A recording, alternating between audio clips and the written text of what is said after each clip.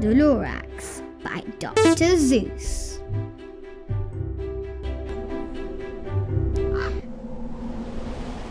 At the far end of town where the grickle grass grows, and the wind smells slow and sour when it blows, and no birds ever sing except old crows, is a street of the lifted Lorax. And deep in the grickle grass, some people say, if you look deep enough you can still see today where the Lorax once stood just as long as it could. Before somebody lifted the Lorax away. What was the Lorax and why was it there? And why was it lifted and taken somewhere from the far end of town where the grickle grass grows? The old Once-ler still lives here. Ask him, he knows.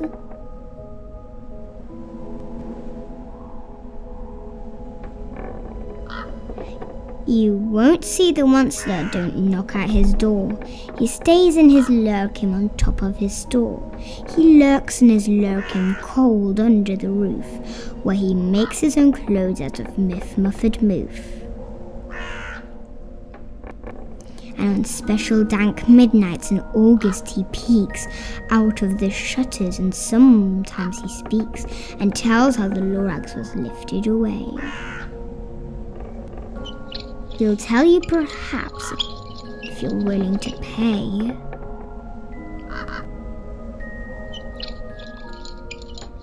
At the end of a rope he lets down a tin pail, and you have to toss in 15 cents and a nail, and the shell of a great-great-great-grandfather's snail. Then he pulls up the pail, makes a most careful count to see if you paid him the proper amount. Then he hides what you've paid him away in his snub, his secret strange hole in his grovulous glove. Then he grunts, I will call you my whisper phone for the secrets I tell you, or for your ears alone.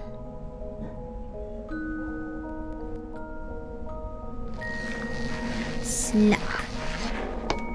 Down slips the whisper phone into your ear, and the old Once-ler whispers are not very clear, since he have to come down through a snargly hose, and he sounds as if he had smallish bees up his nose. Now I'll tell you, says his teeth sounding grey, how the Lorax got lifted and taken away. It all started way back, such a long, long time back. Way back in the days when the grass was still green, and the ponds were still wet, and the clouds were still clean. And the song of the swirly swans ran out in space. One morning I came to this glorious place, and first I saw the trees, the Truffula trees. The bright coloured chuffs on the Truffula trees, mile after mile in the fresh morning breeze.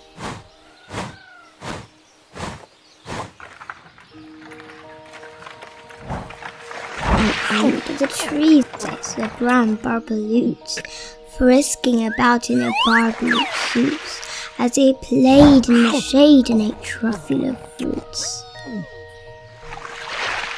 From the ripulous pond came the comfortable sound of humming fish humming or splashing around. But those trees, those Truffula trees. All my life I'd be searching for trees such as these. The touch of their tufts were much softer than silk, and they had a sweet smell of fresh butterfly milk. I felt a great leaping in joy in my heart. I knew just what I'd do. I unloaded my cart. I had no time at all. I built a small shop. Then I chopped down a truffula tree with one chop. And with great skillful skills and of great speed, I took the soft tuft and knitted a thread.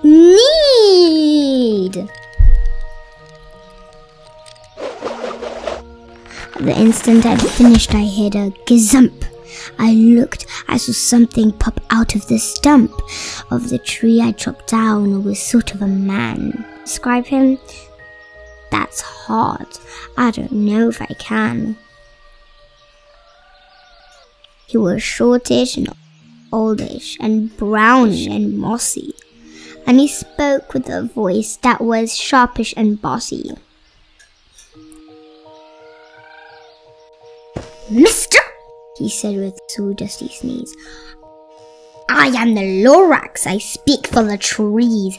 I speak for the trees, for the trees have no tongues, and I'm asking you, sir, at the top of my lungs. He was very upset, and he shouted and puffed. What's that thing you've made out of my truffula turf?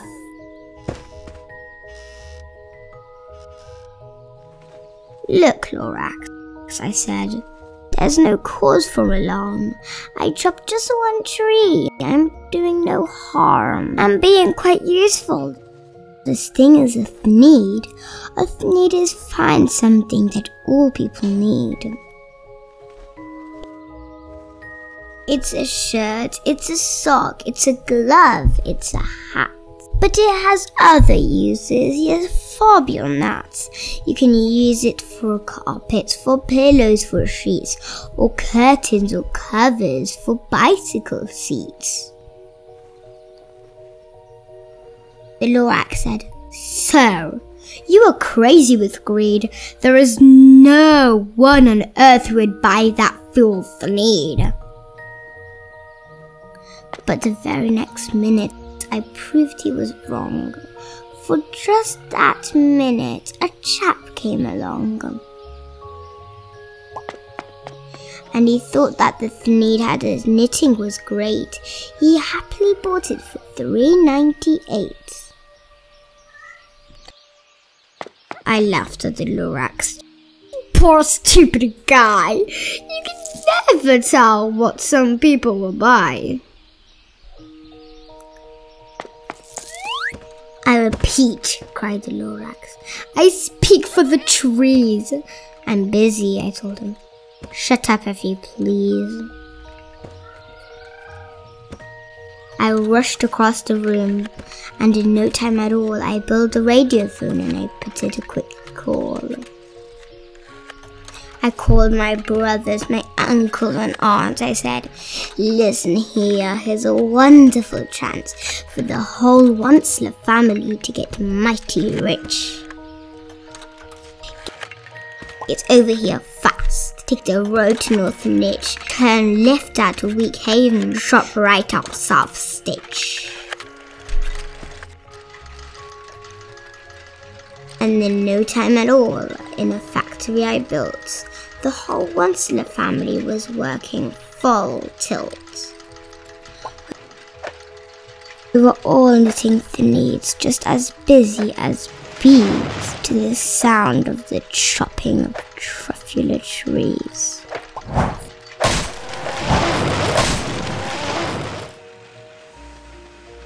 Then, oh baby, oh, how my business did grow.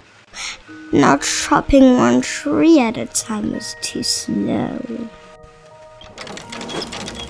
So I quickly invented my super axe hacker, which whacked 4 truffula trees out one smacker. We were making threads 4 times as fast as before, and that Lorax, he didn't show up anymore.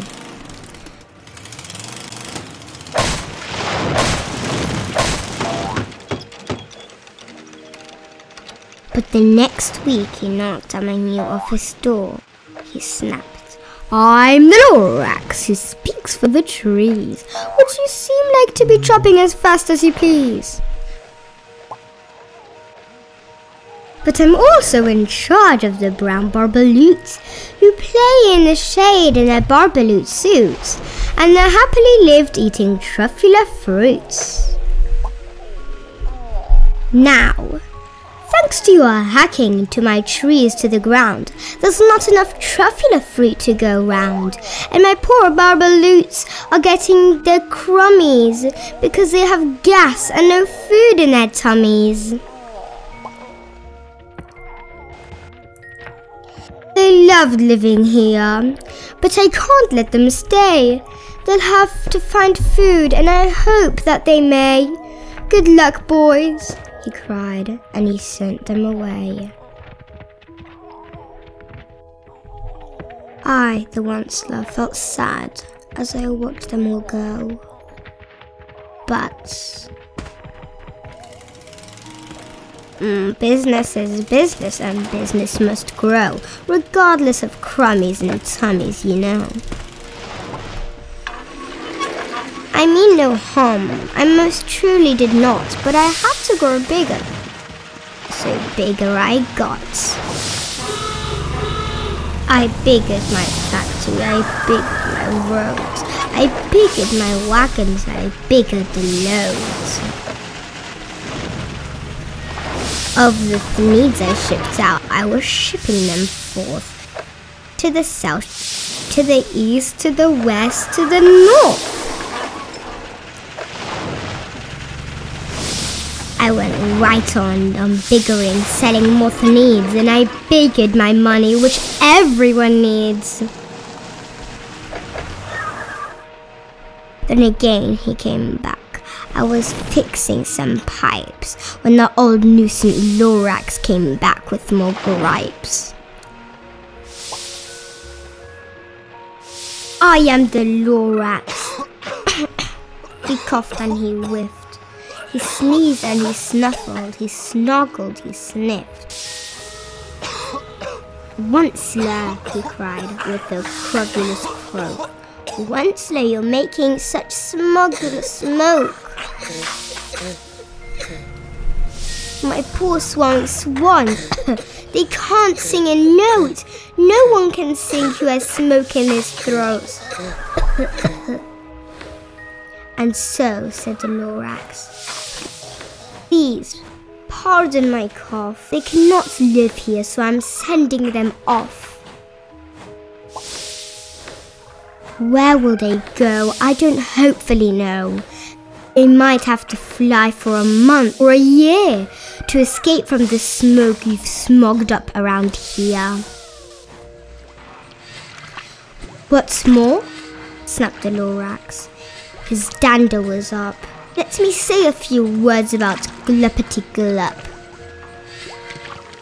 Your machinery tugs on day and night without stop, making gluppity glup and also sloppity slop. And what do you do with this leftover goo? I'll show you, you dirty old Once-ler man, you. You glumping the pond when the humming fish hummed. No more they hum, for their gills are all gummed. I'm sending them off, oh their future is deary. They'll walk on their fins and woeful weary, in search of some water that isn't so smeary. And then I got terribly mad. I yelled at the Lorax. Now listen here, Dad. All you do is yap, yap, and say bad, bad, bad, bad. Well, I have my rights, sir, and I am telling you, I intend to go on doing just what I do. And for your information, you Lorax, I'm figuring on bigger and biggering and biggering and biggering, turning more truffula trees into needs, which everyone needs.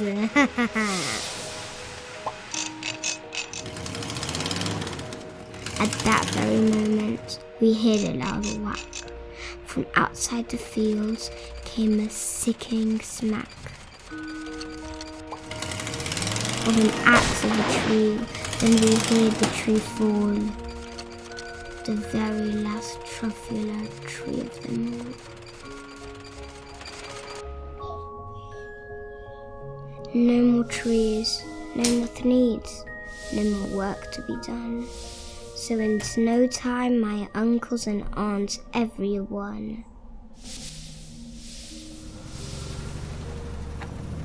all waved to me goodbye. They jumped into their cars and drove away under the smoke-smuggled stars. Now all that was left near the bed-smelling sky was my big empty factory, the Lorax and I.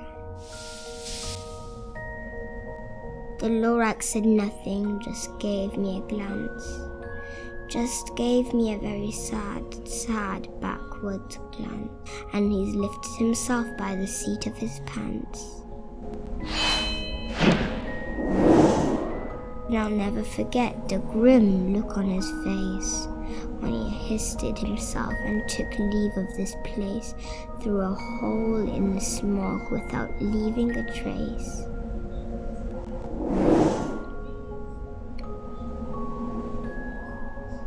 And all that the Lorax left here in this mess was a small pile of rocks with the word unless. Whatever that means, well, I just couldn't guess. That was long ago, but each day since that day I've sat here and worried away. Through the years while my buildings have fallen apart, I've worried about it with all of my heart. But now, said the Once-ler, now that you're here, the word of the Lorax seems pretty clear. Unless someone like you cares a whole awful lot, nothing is going to get better. It's not. So, catch, calls the Once-ler. He lets something fall. It's a Truffula seed. It's the last one of all. You're in charge of the last of the Truffula seeds. And the Truffula seeds are what everyone needs. Plant a new Truffula, treat it with care, give it cleaner water and feed it fresh air. Grow a forest, protect it from axes that hack, then the Lorax and all of his friends may come back.